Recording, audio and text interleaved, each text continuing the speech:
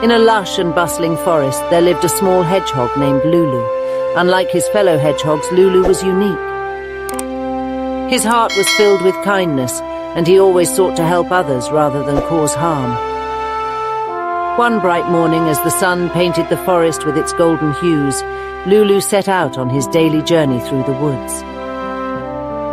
His sharp eyes and keen nose were always on the lookout for delicious berries and interesting discoveries. As he meandered through the tall trees and fragrant flowers, a gentle breeze whispered secrets of the forest.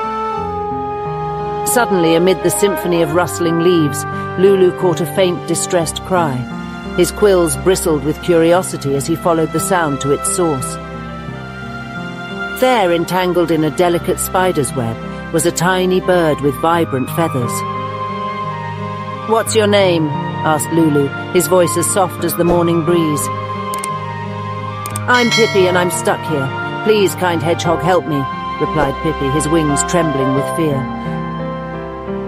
Hello friends, let's encourage Lulu to helping Pipi to escape the intricacies of the spider's web by subscribing, liking, and sharing with other friends. Come on, click subscribe. Thank you guys, let's continue the story. Without a second thought, Lulu reassured Pipi. "Fear not, Pipi, I'll find a way to set you free." Although hedgehogs were known for avoiding water, Lulu ventured to the riverbank. With determination, he gathered slender twigs and wove them into a makeshift bridge, creating a path for Pipi to escape the intricacies of the spider's web. After several attempts, Pipi fluttered to freedom. Gratitude sparkled in his eyes as he chirped. "Thank you, Lulu. You're not just brave, you're a true friend." Lulu beamed with joy and wisdom. It's only natural to help each other. Remember, Pipi, kindness is a gift that keeps on giving. Someday when someone else needs your help, be there for them. With newfound freedom, Lulu and Pipi decided to embark on an adventure together. They explored the vast wonders of the forest, from the tallest treetops to the bubbling brooks. Along the way, they encountered other creatures in need, and Lulu's kind heart guided them in lending a helping hand. One day, deep in the heart of the forest, they discovered a hidden glade adorned with magical flowers. These flowers were said to grant wishes to those with pure hearts.